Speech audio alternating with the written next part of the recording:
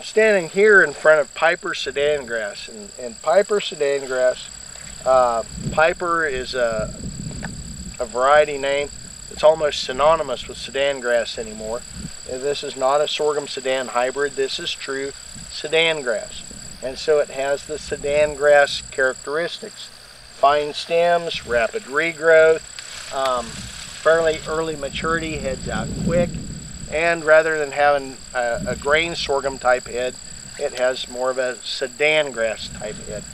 And so the advantages of Piper Sudan Grass, it was one of the original low prussic acid varieties. So if you are in a grazing situation, it's one of the safest sorghum types that you can graze. And also, because of these very fine stems, it will dry out much faster than most sorghum Sudans, maybe with the exception of the Sweet 6. So drawbacks of the Piper: it's not a BMR,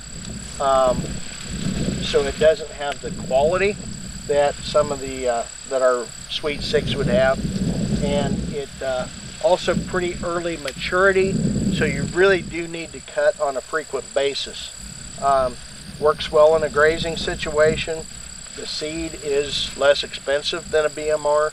A lot of people who are just putting up tons of hay and don't really care about quality, they're paid by the ton, they like Piper, and Piper is a popular enough name that a lot of people ask for it by name because it's the Sudan grass they are familiar with. We do have a good supply of this, and the cost per acre is pretty reasonable. And so if you want a very cheap seed for putting up dry baled hay, this could be a product for you.